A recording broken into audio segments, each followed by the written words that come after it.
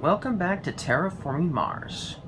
So, we've already went over the cards that mostly had to do with microbes, and the cards that had a lot to do with animals. And we even went over all the cards, all the project cards that work with all the special tokens. So now I thought we'd go over the majority of the rest of the cards. Now, I'm mostly just going to show you the cards. I might pick a few here and there that I really like, and we'll go over those. But most of them, since there's so many of them, and this is just some, there's some here, and here, and here, and here, and here. So there's a lot of cards. So that's a lot of video time. So we'll just go over some of them. Alright, so let's start with the regular project cards, the green ones. And then we'll do the red and the blue. And then we'll do the strategic cards last. Alright. Asteroid mining. Food factory. Archaebacteria. Carbonate processing. Nuclear power. Giant space mirror. Solar wind power. Ganymede colony. Now I will say something about this one. It's not really my favorite, but this is a special card where you'll put a city tile on Ganymede colony, which is on the board, but it's not on Mars itself. It's on Ganymede instead. And so certain city bonuses that you might get for placing cities on Mars won't count towards this, because this one is basically not on Mars anyway. And so you'll place the city tile on a reserved area, and you'll get 1 victory point per Jovian tag you have. And Jovian refers to Jupiter. So if you ever see this tag on a card and you have played it, that city is going to be worth points based on the amount of these tags you have, which is a little different because normally you get victory points for each greenery that is attached to your city, but since there won't be any greeneries on Ganymede, you'll be getting your victory points with that instead. So that's kind of interesting. It's a little different for sure. Then we have nitrophilic moss. And this one's kind of interesting. It's cheap. It only costs 8. But you have to have at least 3 ocean tiles out already. Also, when you play it, you're going to lose 2 of your plants, but you get to increase your plant production 2 steps. Is that worth it? Oh yes, most definitely. You'll get those 2 plants back, you know, in fold pretty fast. The next generation you'll have 2 extra, and the next generation after that, obviously you'll have more. So you'll get your plants back for sure. All right, then we have insects. Then we have radiation chemical factory, I believe, or rad chemical factory. Then we have magnetic field dome. Industrial microbes is kind of interesting. It's also cheap, costs only 12 money, and it's got the microbe tag and the ability to tag on it. And when you play it, you get to increase your energy production and your steel production 1 step each. So that's pretty nice. This one's also pretty nice, but your temperature has to be 24 Cs or warmer in order to play it, but it's cheap, it costs 7. And you get to increase your plant production 1 step. So that's lichen for you. Designed microorganisms. This one has to be played in a very cold temperature. It must be minus 14 Cs or colder. So this is something you can play in the beginning of the game pretty easily.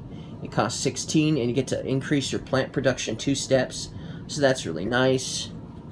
And it's got a science tag on it. So if you're working towards playing a certain card that requires science tags, that one will be very helpful.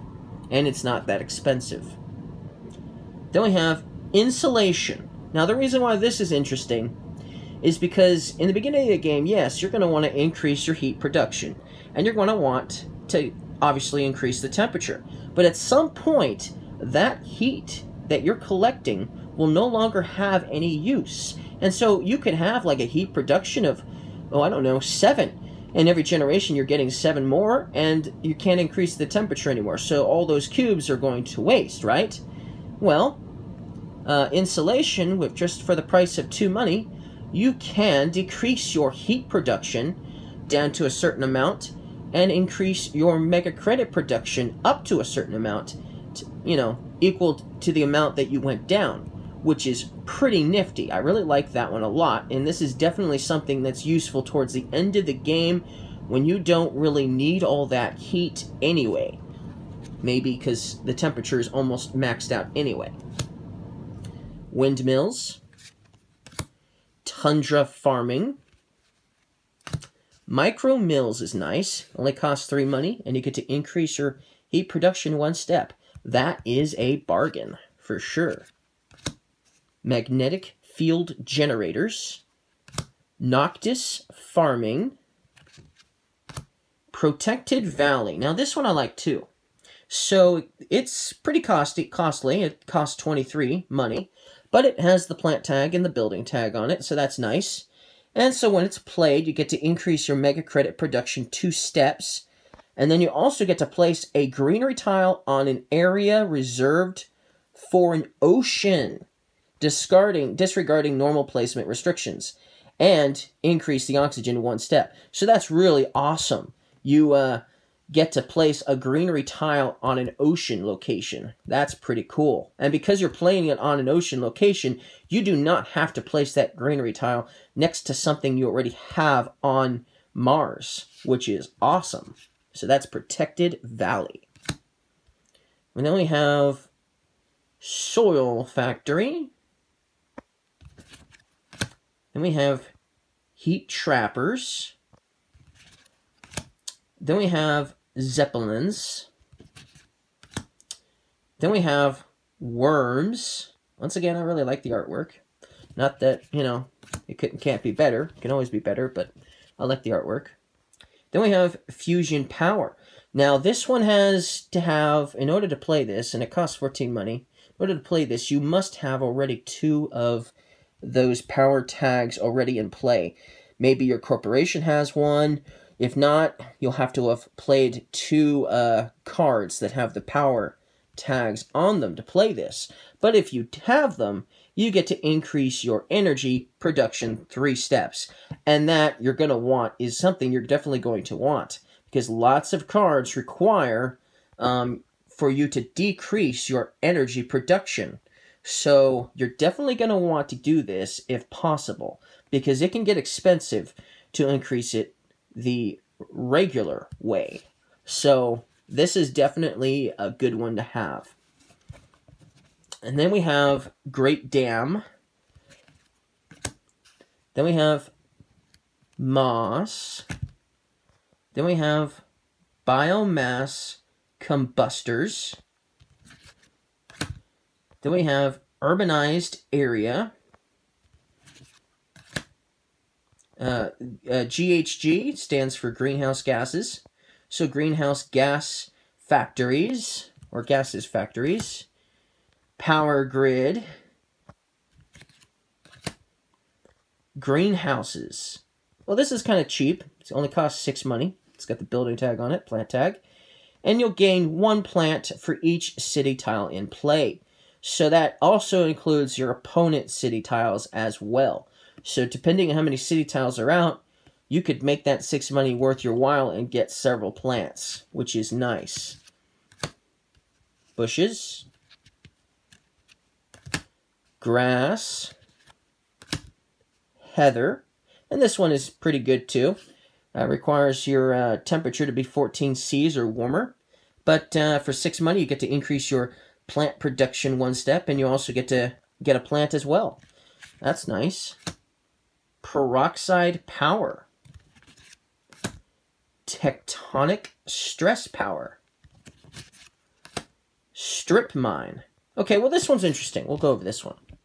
So it costs 25 money, but it has a building tag on it, so you can use your steel for this card.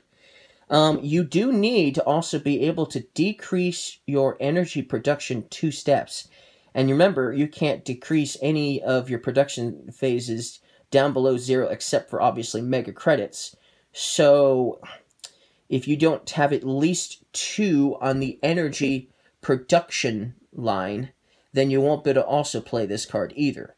But if you do, and you have enough money as well, you get to increase your steel production 2 steps, your titanium production 1 step, and you also get to increase the oxygen twice. This is an awesome, powerful card. It's definitely worth using, because it's definitely going to help terraform Mars, especially the oxygen, for sure. And the steel and titanium is a nice bonus. For just simply the cost of -2 energy, definitely worth it, for sure.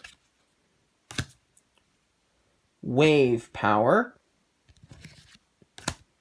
And this one's nice. Power Plant only costs 4 money, and you get to increase your energy production 1 step. This is a bargain deal, for sure. Then we have Deep Well Heating. This is also a bargain deal, because even though it's 13 money, which is a little bit more than the 4 money from the last card, not only do you get to increase your energy production 1 step, but you also get to increase the temperature 1 step as well. So as long as the temperature can continue to go up, this is worth the money, for sure. Cloud Seeding.